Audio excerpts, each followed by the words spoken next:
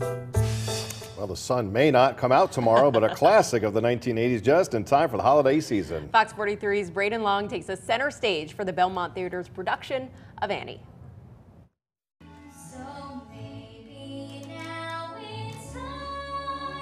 You should be amazed at the world around you. You should, think of all the exciting joys. One of the most heartwarming stories in modern history, a 7-time Tony Award winner and film icon described by the title character in just one word.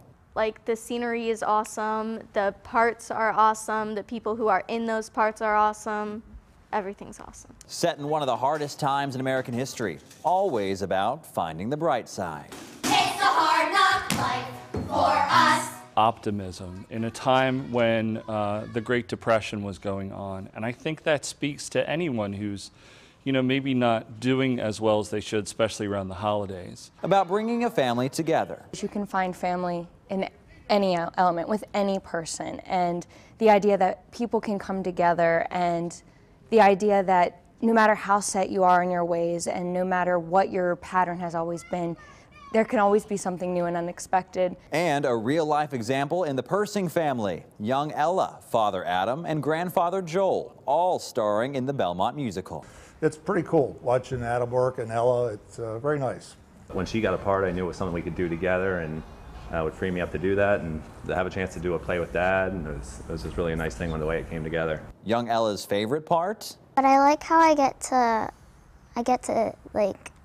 to make new friends with all the other orphans, and even though I can't have conversations with them on stage, even when you're performing, it still feels like you're actually having a conversation with them. And the joy of the story, all brought together by a legendary one-liner.